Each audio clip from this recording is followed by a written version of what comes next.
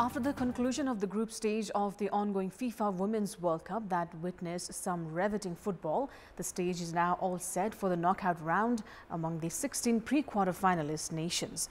The experts have described women football this time as a breath of fresh air with improved level of competitiveness and energy, drawing more fans to the stadium and glued to television sets.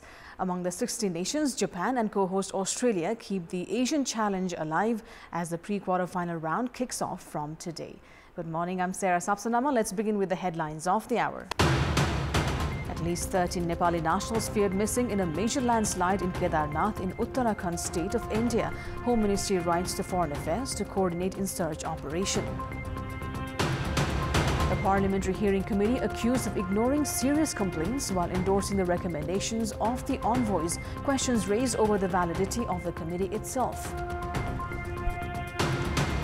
283 people succumbed to dengue infection in Bangladesh since the start of the rainy season this year.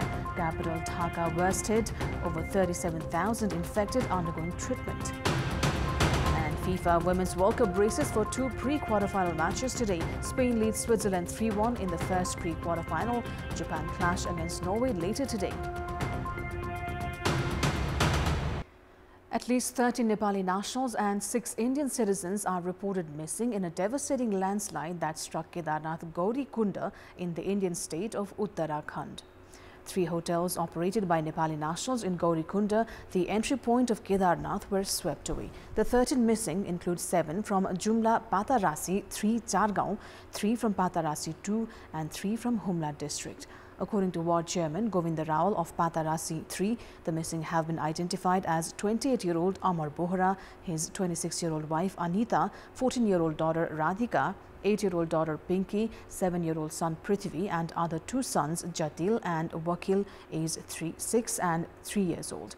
Likewise, Patarasi Rural Municipality Chair Purna Singh Bohra informed that 22-year-old Chandra Nepali and 55-year-old Dhanraj Budha, both from Patarasi 2, were also reported missing in the landslide. Indian media has reported that Sukharam Rawat of Patarasi 2, Humla's Bir Bahadur, his wife Sumitra and daughter Nisa have also been swept away by the landslide. In the meantime, the Home Ministry has corresponded with the Ministry of Foreign Affairs to coordinate in the rescue efforts. The Home Ministry has cited a local online news portal, Hilbani, while asking for the coordination from the Ministry of Foreign Affairs. The government is all geared up to entrust the investigations into the 100-kilogram gold scam to Nepal police. The Prime Minister yesterday directed the police interference to probe the case, citing that there was possible involvement of an organized nexus. Prime Minister Dahal has directed to reach at the bottom of the gold smuggling case by intensifying the probe through police involvement. The probe so far has been carried out by the Department of Revenue Investigation. Some 18 individuals, including 3 foreign nationals, have so far been arrested in connection with the gold smuggling.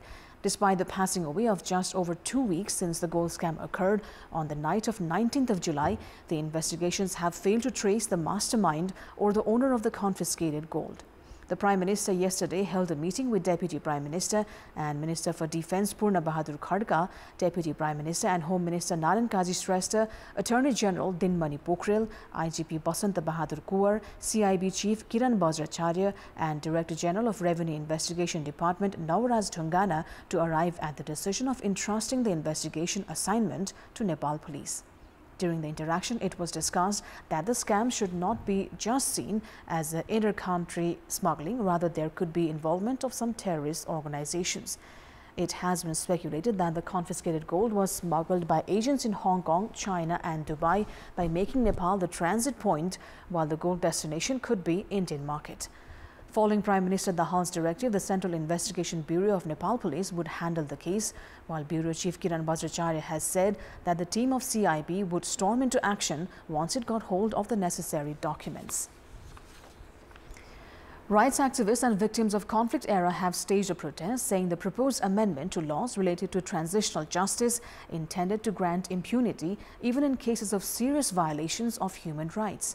A sit-in protest was staged in front of the Kathmandu District Administration Office, saying the government's proposal to form a recommendation committee and special court was against the sentiments of the Constitution.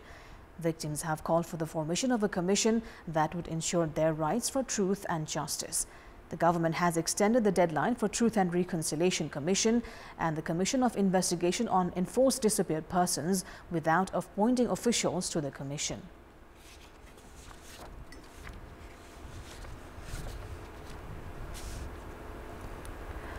Central Committee members of CPN Maoist Centre have demanded that leaders alleged of involvement in corruption scams should be suspended and action should be taken against them.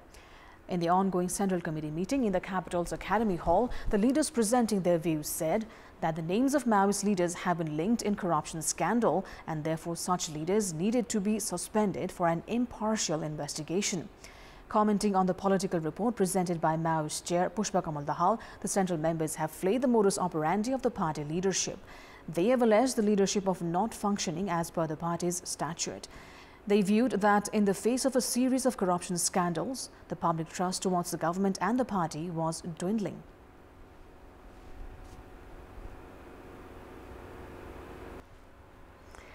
The National Charter has the provision of parliamentary hearing to check the capability, expertise and honesty of individuals holding high-level public offices. This is considered a democratic practice to hold these office bearers accountable to executive. However, the work execution of such a hearing committee has now been limited to mere formality. On Thursday this week, the Parliamentary Hearing Committee endorsed the 6 recommended names as ambassadors without going through the rigorous hearing process. This has raised serious questions over the validity of the committee itself.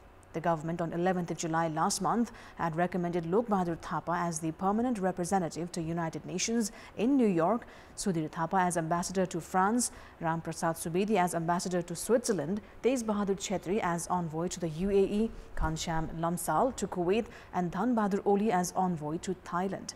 The meeting of the hearing committee held on 19th of July asked for complaints against the recommended names within 10 days. There were some serious complaints filed against some of the nominees. Tej Bahadur Chetri, who is recommended as the envoy to UAE, has been charged of not only being incapable for the position, Chetri has also been accused of sexual misconduct against female employees time and again. However, the committee has simply ignored these accusations while endorsing Chetri's recommendation. The committee members reportedly had even congratulated Chetri following his recommendation. Among the 15-member committee, only 5 were present on the day the names were endorsed, which also speaks volume about the lack of significance rendered to the committee by its members themselves. Prior to this, during the recommendation of outgoing Chief Justice Hari Krishna Karki as well, the hearing committee had ignored to probe complaints raised against him. Apart from the incident dating back to the year 2018, when the Parliamentary Hearing Committee had rejected the recommendation of Chief Justice nominee Deepak Raj Joshi, the committee has been found to endorse each and every government recommendation since then.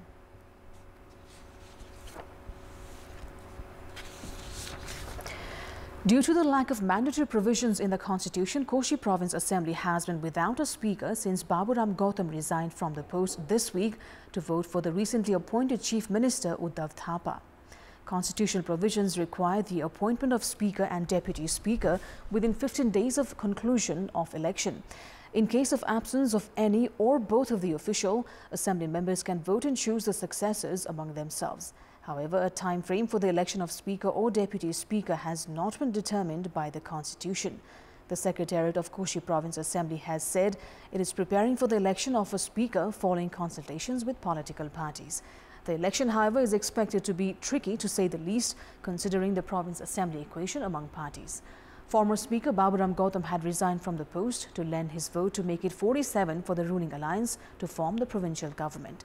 Should the ruling alliance once again field their candidate, the Chief Minister might not garner the majority votes to sustain his government.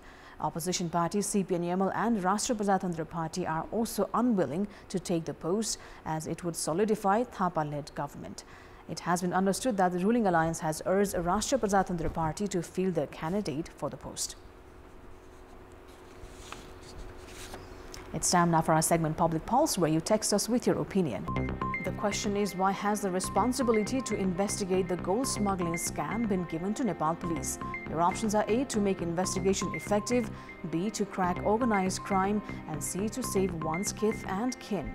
The voting is on. Type NEWS, select your option A, B or C and send it to 34001 to share your opinion with us. Now, in our Public Voice segment, we've asked in several provinces, why has the government remained indifferent in implementing the recommendations by Human Rights Commission? Let's take a look at what they had to say.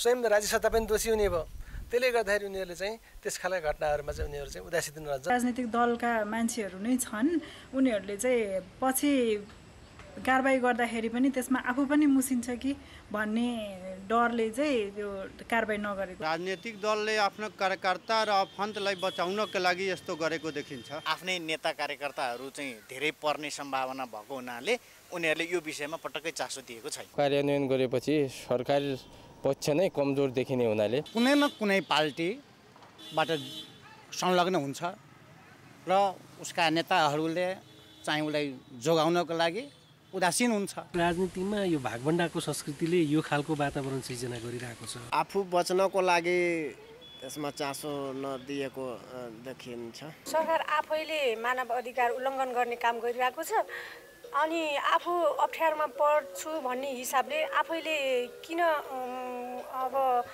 त्यसमा सहयोग गरोस् कार्यान्वयन गरोस् सरकारकै गैर जिम्मेवारीको कारणले नभएको सब दोष कि सर्वसाधारण होस् न उनीहरूलाई पनि उही कठघरा उही खालको कानुन हुनु पर्यो उनीहरूलाई पनि सुविधा हुनु भएन राजनीति खिचतानी र राजनीति उन्मुक्तिको कारणले गर्दाखेरि मानव अधिकार उल्लङ्घनको घटनामा चाहे त्यो कार्यकर्ता हुँदाको समयमा होस् चाहे त्यो नेतृत्व तहमा पुगिसकेपछिको कष्टमा होस् विभिन्न कालखण्डमा कहीँ न कहीँ आफै मुछिएको कारणले गर्दा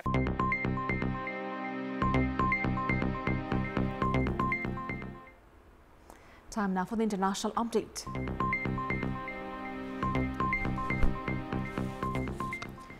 Bangladesh witnessed a record number of deaths by dengue and infections for the second consecutive year. Hospitals in capital Dhaka struggle to make space for the high number of dengue patients. The mosquito-borne disease is spreading rapidly through densely populated Bangladesh this rainy season. At least 283 affected people have died, more than half of them in the capital, Dhaka. More than 37,000 have become infected with the virus so far this year.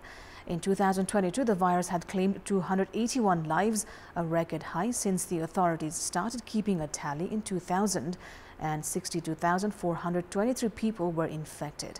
There is no vaccine or drug that specifically treats dengue, which is common in South Asia during the June to September monsoon season, as the Aedes aegypti mosquito, which spreads the disease, thrives in stagnant water. Experts have said that they expect to get more cases towards the end of the June to September monsoon season.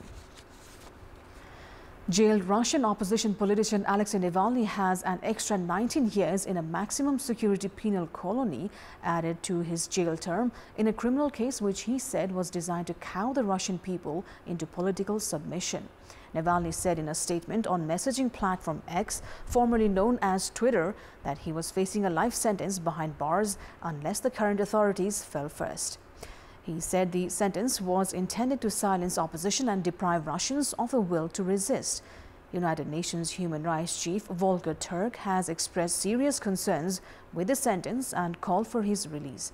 The spokeswoman for Navalny said she feared he would be facing even tougher jail conditions. Speaking from an undisclosed location by videophone, Kira Yarmish said the extra time in a maximum security penal colony was politically motivated and intended to silence him and cow the Russian people into submission.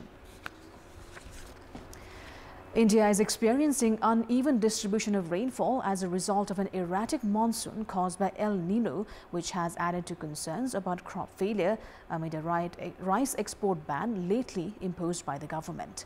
Heavy rains in the north have flooded large swaths of farmland. In Noida, a city in northern India, thousands of hectares of paddy fields were damaged. The ready-to-harvest crops have been submerged in water for more than a week. It's a double whammy for farmers who borrowed money to invest on their farms. The damage to the crops has left them with huge debts to repay. Retail prices for rice climbed 3% after the rain damaged crops. To control prices and ensure availability of non-basmati white rice domestically, the Indian government on July 20th banned the export of species of rice to boost domestic supply and keep retail prices under check. Against such a backdrop, the restrictions have pushed up rice prices globally, where the forecasters say India is likely to receive below average rainfall in August, which could impact rice production. At least 2 people have died in Slovenia as torrential rains hit the northern and western regions of the country, disrupting traffic and causing blackouts, with helicopters evacuating people from some areas. Meteorologists say the heavy rains, which are expected to spread to neighboring Croatia and Bosnia further to the south, will last for the next 24 hours at least. Helicopters evacuated people trapped at their homes in the town of Skovja Loka, where vehicles and trucks were submerged or taken by torrents. Nearly all regional roads in the north were closed, as well as some railway lines. Some 16,000 households were left without electricity. That is all for the moment. Thank you for watching. Bye for now.